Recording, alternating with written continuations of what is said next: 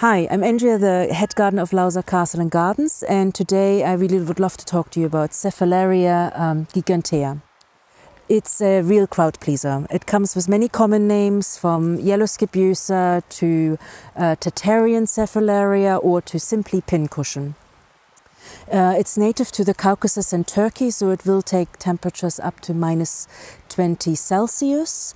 And now why I love it, it really awakens the inner child in you. It connects with everyone. It puts smiles on people's faces. And I also love its dramatic, airy structure. It can reach up to 2.5 meters. Its rosette will spread up to 1 meter. It's loved by the bees, and these primrose pin cushions kind of turn into these lovely little buttons that will then create wonderful early winter structure in your border. We are growing it in full sun, in a relatively windy border, exposed side, and we find it self-supporting. If you're growing it in partial shade, I might want to check on the staking, but that can be easily solved by putting a tripod over it. So yeah, versatile, very much so, from formal into informal borders, but also really beautiful, maybe in a light shaded woodland meadow.